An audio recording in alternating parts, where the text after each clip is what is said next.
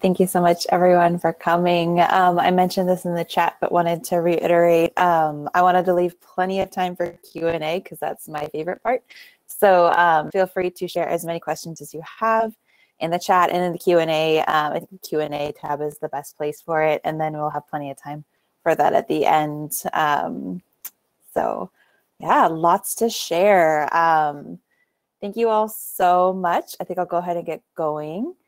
I'm going to give a really quick presentation on just sort of who Buffer is, what it's like to work here, and then, like I said, we'll open up for a ton of questions. Every time I drop the fact that we're doing a 4-day work week, there seems to be no stem to the flow of questions, and so I wanted to leave plenty of time to definitely talk about that one. All right, so here we go. So Buffer is here's a few things we'll cover. I'll start here, just an overview of a little bit about us, what we do, what we're quote unquote famous for, and then a few things about us when it comes to working at Buffer. We're very notorious in certain ways around some of these things, and then we'll talk about the roles we're hiring for currently, and then I also have some special tips for you coming up of some roles that I know we're going to open up the rest of the year. So definitely stay tuned. So just to kick things off, a little bit about us. We are 85 people, which actually over the last couple of days, we've added that number. I think we're about 88 at this point, with 23, probably 25 different countries at this time. So that's really cool and exciting for us. Feel free to share where you're from in the chat. I always love hearing that. We do hire from every country. And so we're always really proud to add to that roster. We are a social media management software for small businesses. Everything from scheduling posts, analyzing them, engaging with customers, everything from one platform, from one dashboard. And our goal is, of course, to help businesses grow their social presence online. And that is evolving and changing and growing, and we're excited to continue to challenge ourselves and build even more products for small businesses. We are famous and well known for being transparent, some would say radically transparent. In about 2013, I believe it was, or 2012, we published all of our salaries transparently online. And it was a really big deal at the time, and it continues to be a big deal. And we do believe it's a great way for us to work and a good practice for many companies in that sense. And we believe that it benefits helping other businesses learn how to grow and operate their business. And we also feel like it makes us better and more accountable within our own salary practices and internal processes. And then, of course, this year and the last half of last year, we've been doing a 4-day work week. So I will share a lot more about that. I know there's always questions about the 4-day work week. So we'll definitely go in depth about that. We started about late 2010. So we are celebrating, we just celebrated our 10-year anniversary. And so at our 10-year anniversary, which was wonderful and exciting, and we're really looking forward to a long, sustainable, healthy growth future for the next 10 years and beyond.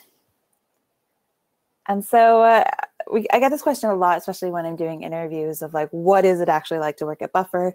All of you sort of have a general context of what remote working looks like, I believe, and you're here, so you understand that concept of asynchronous and connecting online and using all of these tools. But here's a glimpse of how we do it. We're fully remote and distributed, and we have been since 2015 was when we cut out our last, or we cut out our office, which was a tiny little office in San Francisco that had about one teammate there on a regular basis, and decided we probably didn't need that. Everyone just was working from home, even if they lived in San Francisco.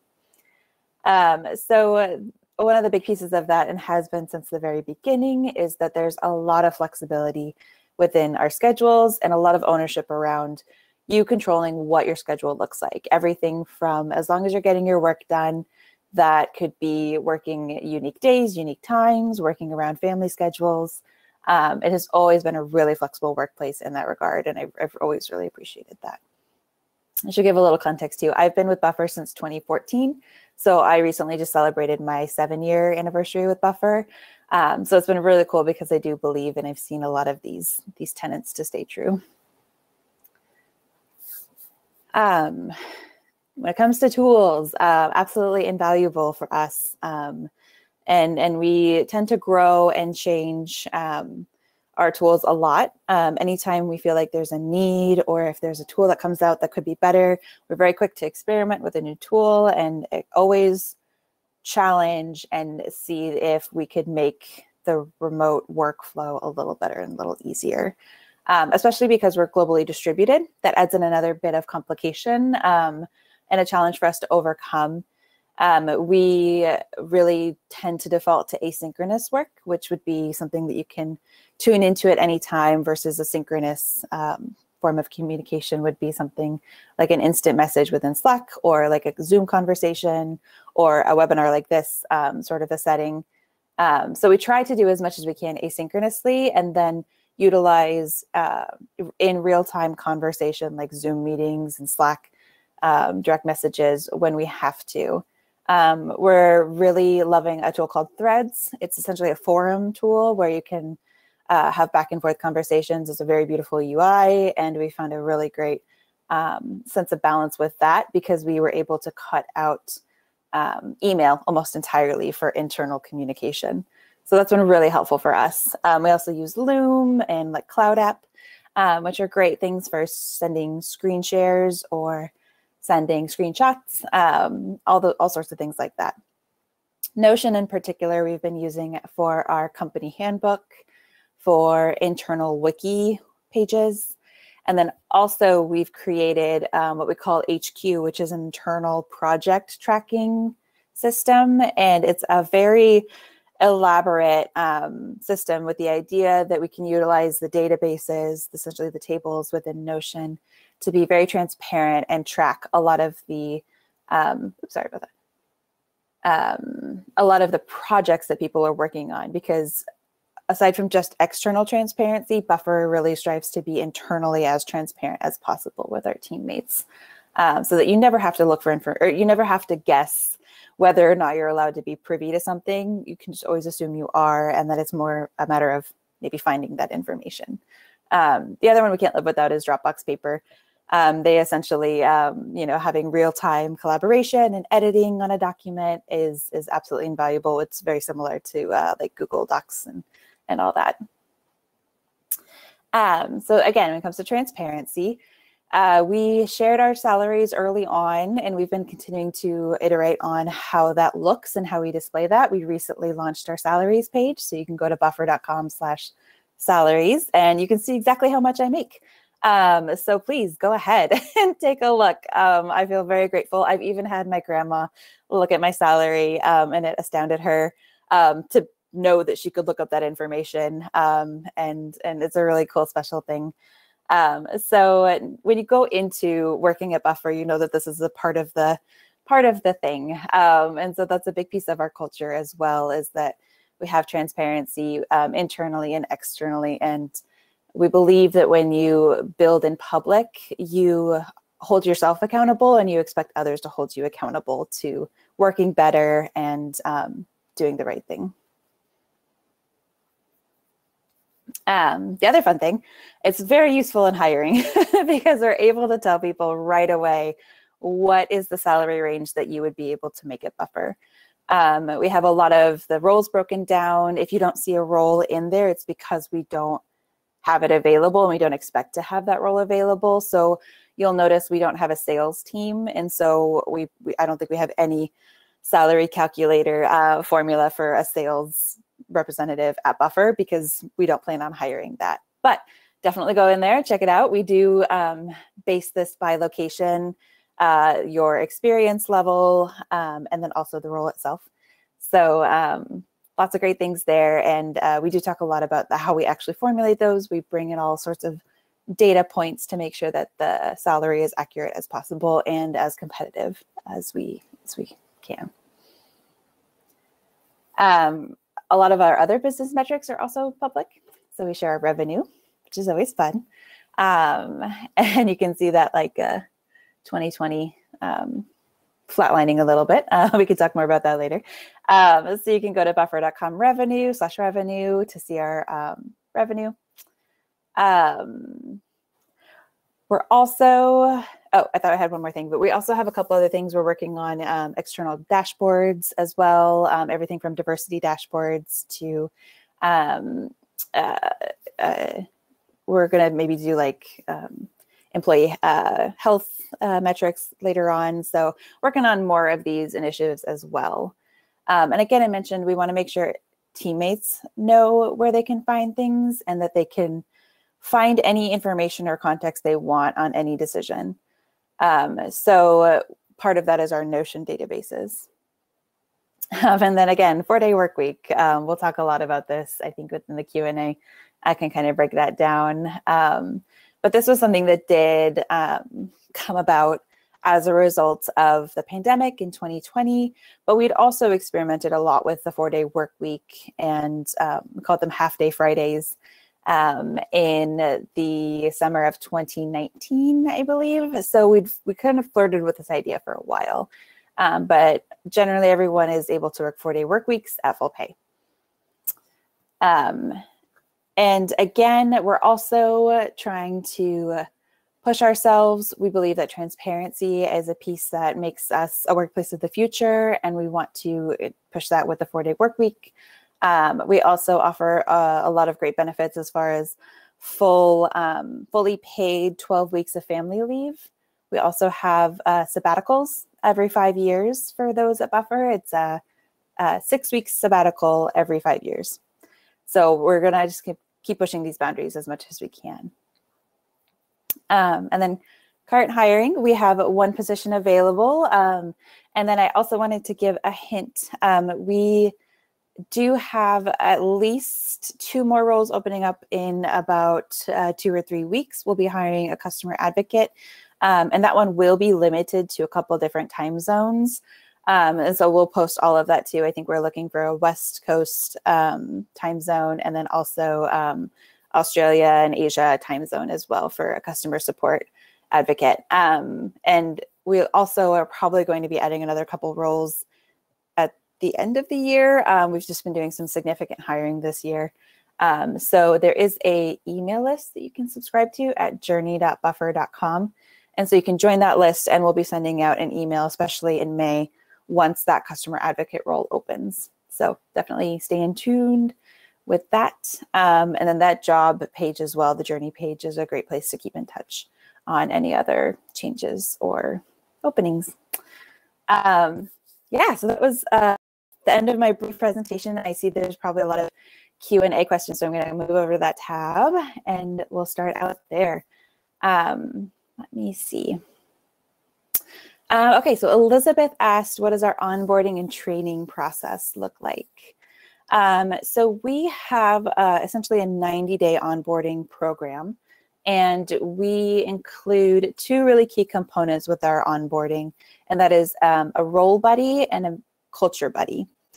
And so part of Buffer is that we're very tied to our company values, and we really believe that that's the shared foundation that makes us all a better and more cohesive company, helps us work better together. And so we put a huge emphasis on values from the very start. Our first interview within the interview process is a values interview, where we just talk about culture and values, and like whether or not you feel aligned with our company values. And that comes before any of the skills-oriented interview processes. So, so our onboarding has a lot of that as well. So we want to make sure that people come in and understand what the Buffer culture is like, understanding a little bit of our history. We'll talk a lot about transparency. That culture buddy will help answer questions. They'll talk about everything from, you know, the time at Buffer where we had to lay off 10 people, and you know, what happened from there and what we learned from that, and things moving forward. So there'll be a lot of different pieces that the onboarding culture buddy will help you with. And then the role buddy is more of that here in your area that can help you with those really role specific things as you get onboarded within those 90 days. So great question there. And then let's see, is there any chance of being paid by cryptocurrencies? I don't think at this point. We did a while back in our history pay one of our teammates with Bitcoin, and this was back in 2014 or 2015, right when I started. I don't think that is something that we would be able to do currently, or something that we'd be, or that we're planning on necessarily, but that's a great question too. Okay, first question about the 4-day work week, pros and cons. So we decided to go forward with a 4-day work week based on surveys that we did at the very beginning of the pandemic in April 2020. At that point in time, we had closed, or we had canceled our in-person retreat in Greece. And so we knew that, you know, that was already a hard thing to know that we wouldn't be able to meet in person in 2020. And then we were also really trying to figure out how else we could help our team cope with this global situation that we knew everyone was dealing with in some form.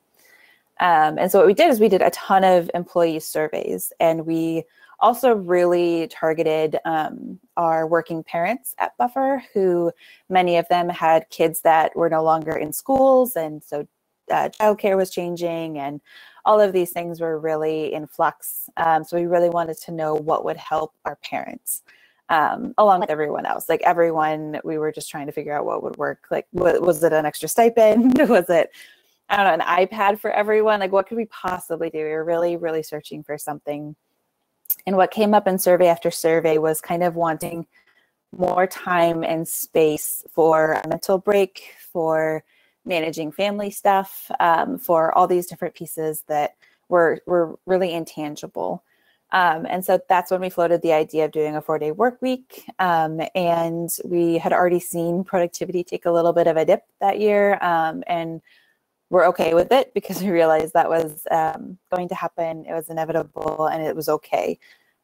So we went into the 4-day work week understanding that there would be a huge productivity drop, and that we were okay and we were willing to accept that. And then what we found is after about 6 weeks of doing the 4-day work week, we saw that actually productivity hadn't really dipped as much as we thought it would. If anything, it dipped about 5 or 10%, which was surprising. And so we started looking into that, talking to managers, seeing how people were feeling. We saw a very marked increase in people's health and wellness and the stress that they were reporting, and feeling a better sense of balance within work and life. And so from there, we expanded it to a 6-month pilot. And within the pilot program, we clearly stated that we were going to start tracking productivity again, and that we were going to be looking for results based on our goals and comparing it to the year prior. And so when we went through that, what we found at the end of 2020 was that productivity was pretty on track from where it had been in 2019, while people were able to take a full workday off. So generally, I think we've seen a lot of benefit to it. I would say that some of the cons that have come with it have been more around cutting out some of the extra work syncs and extra work stuff that feels insignificant or feels less important, but does kind of contribute to the overall culture building and community building. So we cut out some of the more fun, casual hangout type syncs where we would do like a roundtable discussion about maybe one of our values, or we would do a book club, things like that. We started seeing less and less participation in that so that people could focus on their 4 days of work, and then would be able to really take that 3-day weekend to disconnect.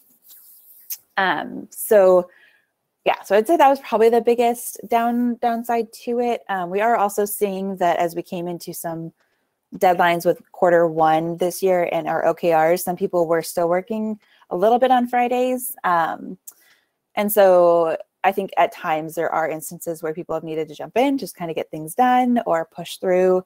But overall, people are generally able to do a full 4-day work week, which is cool.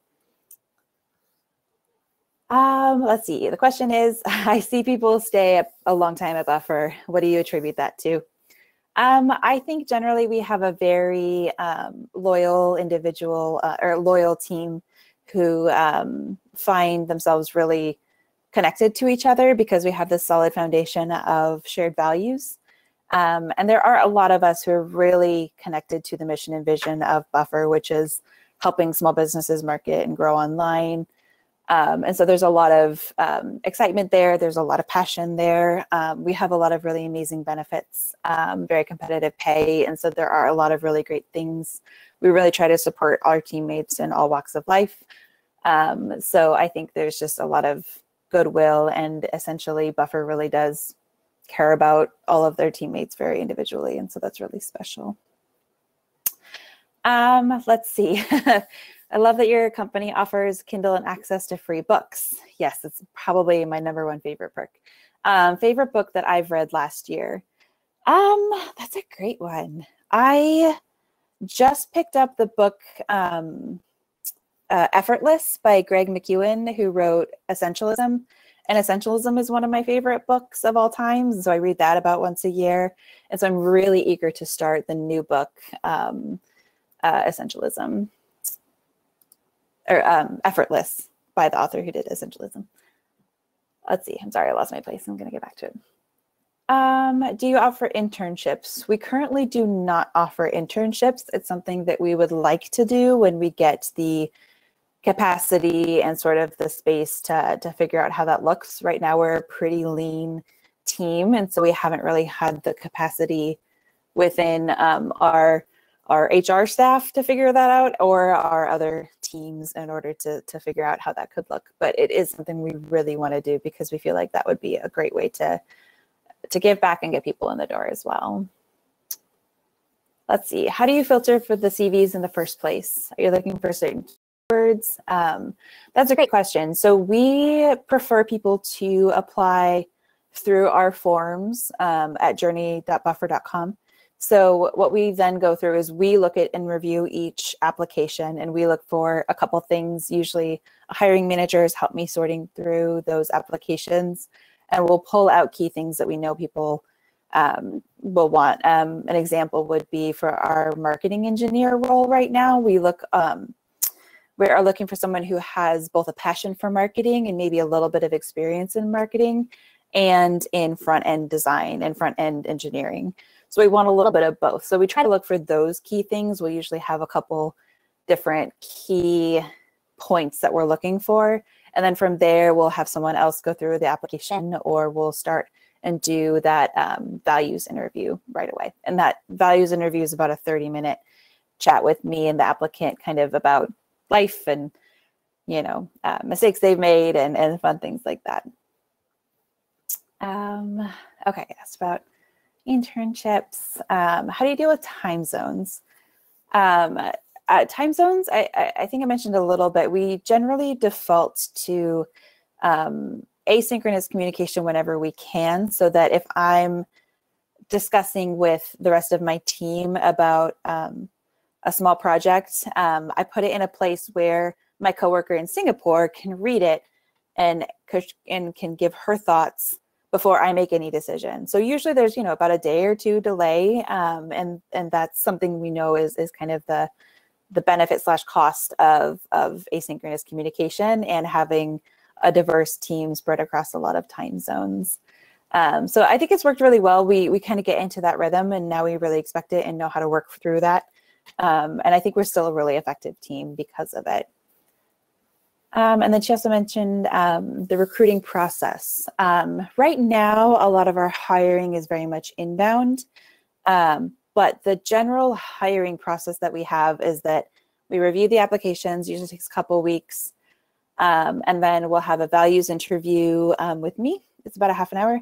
And then we'll do a role interview with that hiring manager, generally a team or technical interview, depending on the role, to talk with some more people from that team itself, and then a final interview with our VP of that department. So our VP of engineering, if it's an engineering role, our VP of advocacy, if it's a customer advocate role, that sort of thing. And so we try to do that as fast as possible, and kind of make sure we also are able to meet with a lot of folks to get a good sense. Let's see. All right, what has a candidate done, or what have candidates done in the past that made them really stand out and get the job? How much weight do you put on technical skills versus willingness to learn or hard work ethic, etc.? That's a great one.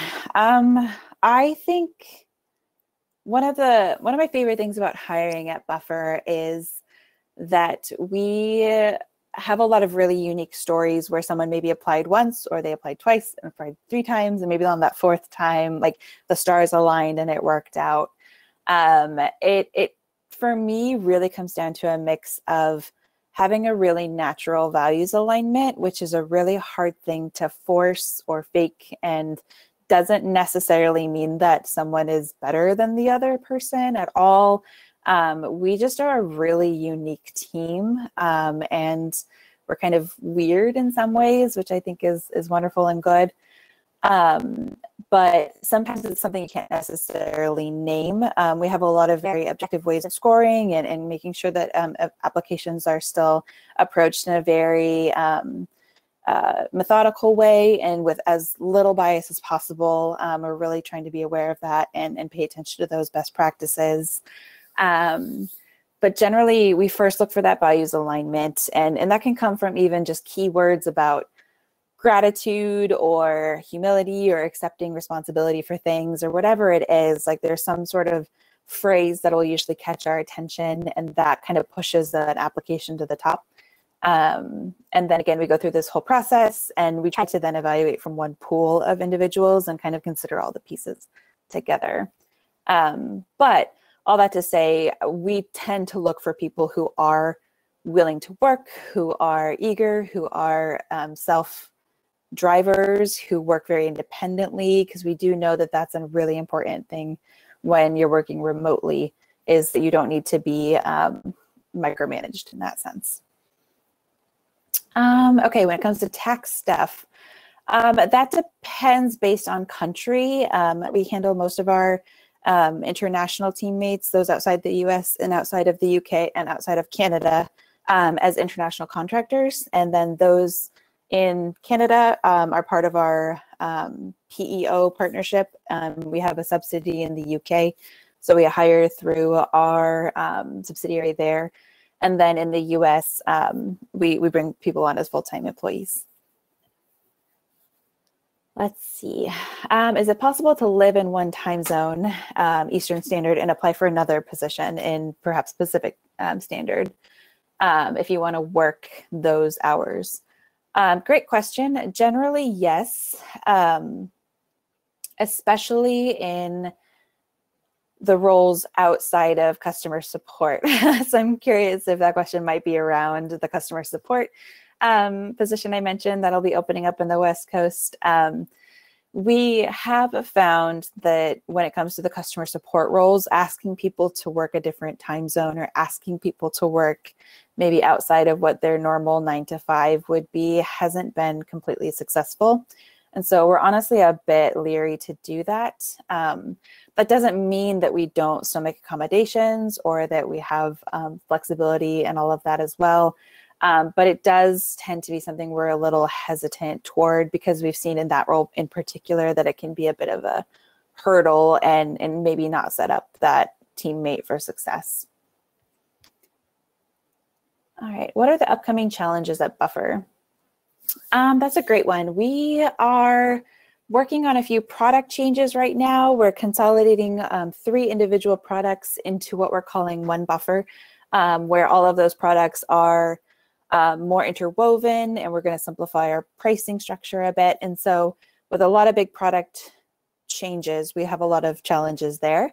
And at the same time, we're also bringing in about 20 new people this year after not hiring quite as aggressively in the last few years. And so I think it'll be a really fun challenge for us to kind of bring in a whole host of new teammates while working on the product itself and making some big changes there. So I think we're all really excited about it. We're really eager to jump in and really kind of drive some things forward.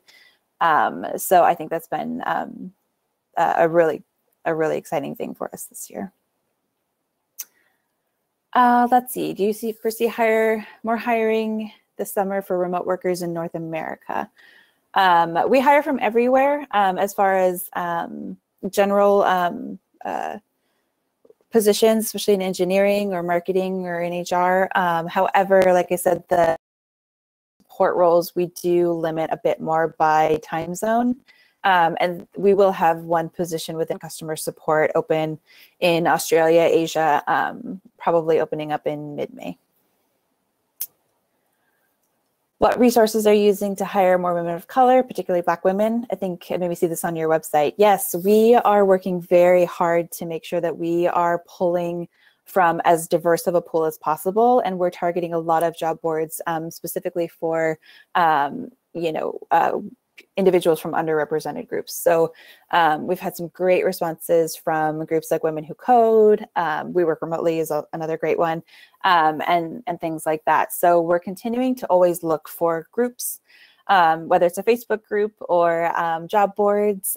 So if you have any great resources, like please email me or message me or grab my LinkedIn. We're always looking for more places to post our job listings and then also continue to make sure that we're creating a really diverse pool in order to pull from there.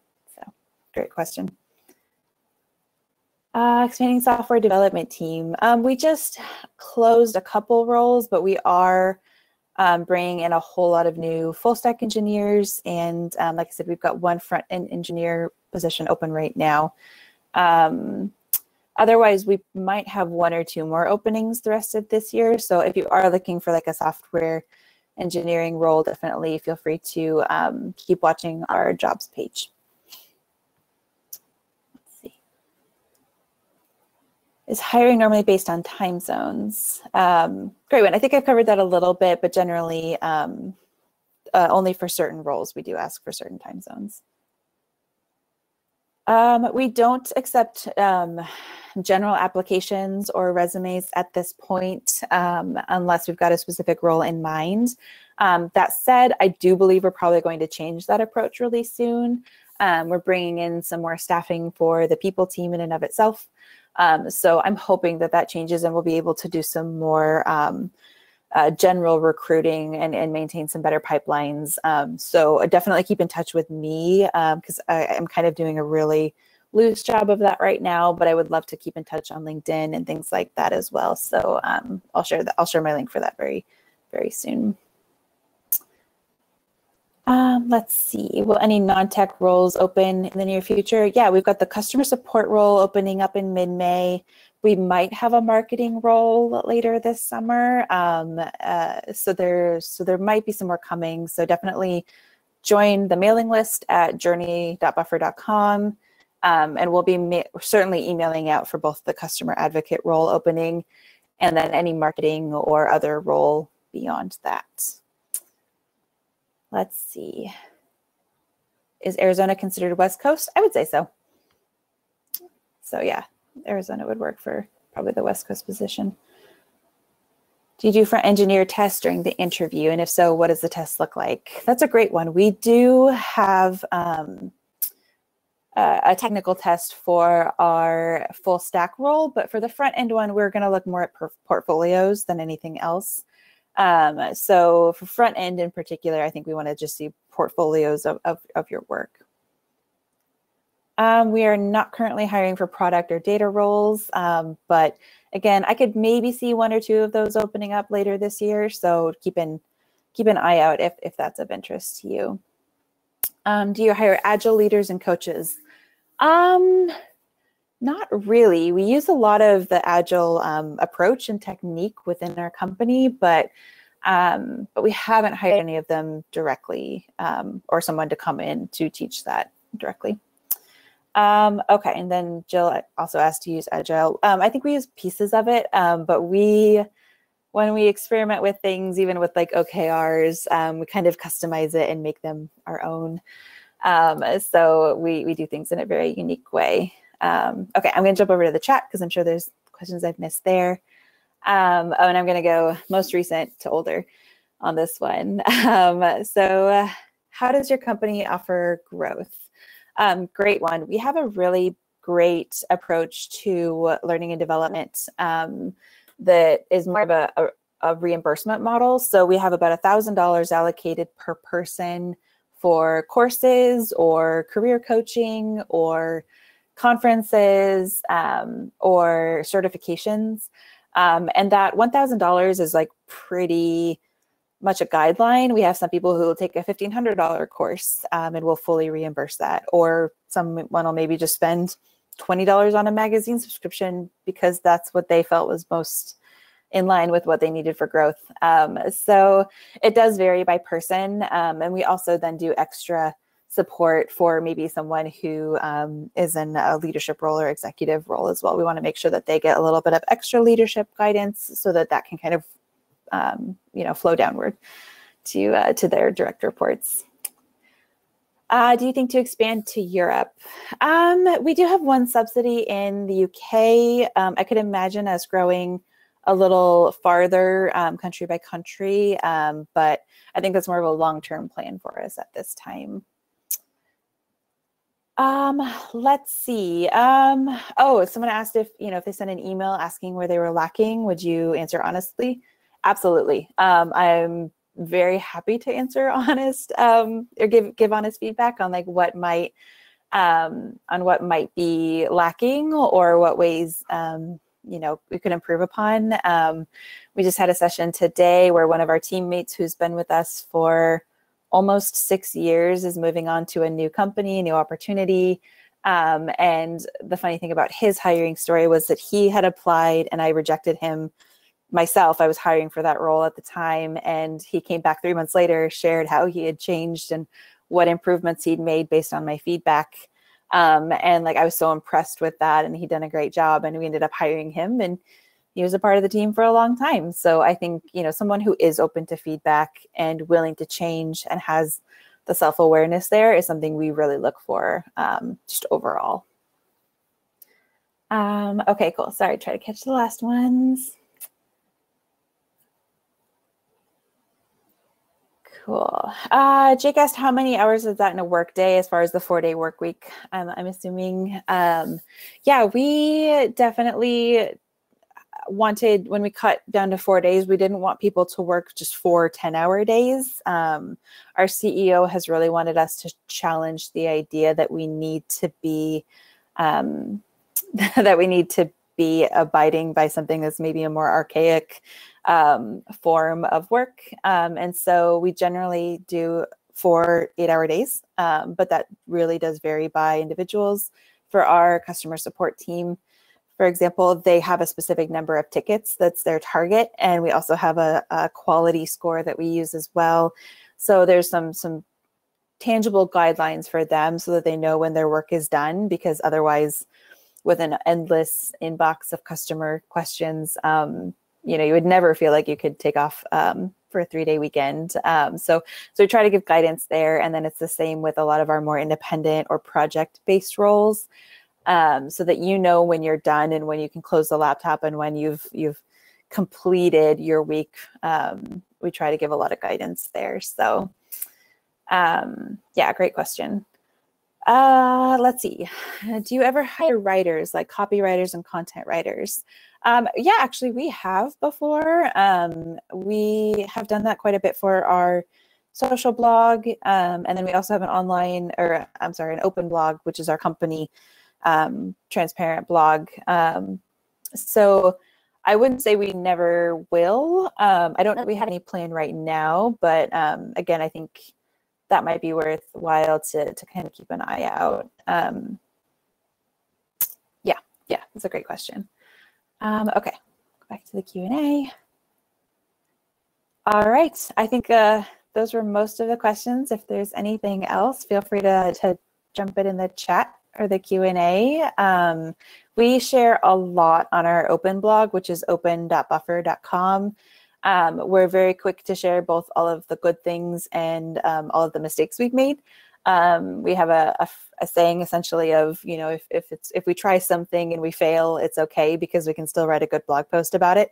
And if anything, we probably get more clicks that way. So we're always experimenting. We're always trying to push the envelope. working at Buffer really is an adventure. There's a lot of great pieces we have in place that give us a map. We know that we want to serve our customers well. We want to build really quality products. But at the same time, we're up for changing up the structure or hiring, someone new or all of those things. So it's really cool and a really fun environment, and definitely keep in touch with us. Sorry, we only have one role posted right now. Like I said, more will be coming.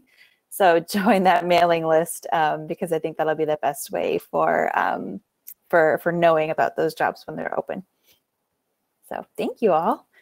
I'll give it maybe one more minute and then we could even wrap up. Thank you so much. Let me know if I missed any questions too. I'll go through the list one more time. Let's see. Let me put my LinkedIn as well. Find my, I'll share my LinkedIn in this chat. It's somewhere in the event chat as well. But connect with me on LinkedIn. Follow us at the journey.buffer.com link. And like I said, we'll probably be sharing a lot of our triumphs and failures along the way online. So just watch out for our blogs. So, all right. Thank you all so much. And I'll wrap it up.